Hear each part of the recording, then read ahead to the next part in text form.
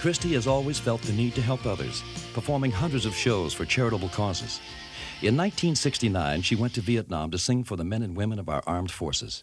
She came face to face with danger, bad food, fear, sickness, violent death in front of her eyes, and very nearly losing her own life. Cristy did do a big hitch in Vietnam, 120 shows that almost took her life in 1969. What happened there?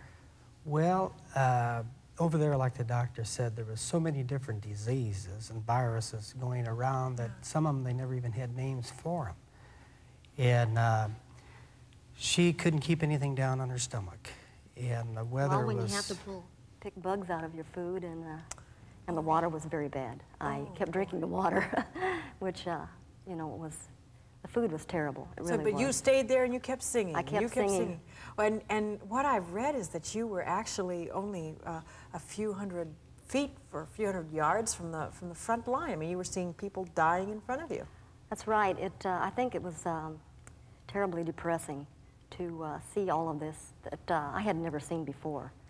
And it was, I was going through such a lot of painful things because of seeing this. My children were at home, very small, and it just, it does something to you to have to see all of that.